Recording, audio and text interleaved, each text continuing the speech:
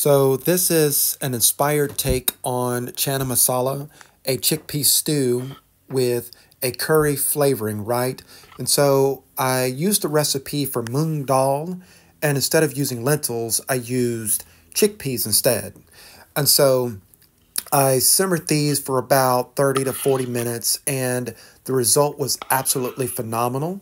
And this is the closest I've gotten to restaurant quality chana masala, right?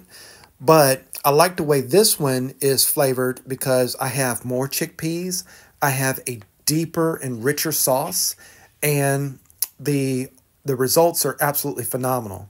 And I have some vegetables on the side. I decided not to mix those into the chickpeas, but I'm going to eat those separately and eat those first so that the digestive process works more efficiently, because Jason Fung has some good information on eating the vegetables prior to other elements, right? And the digestion goes a lot better.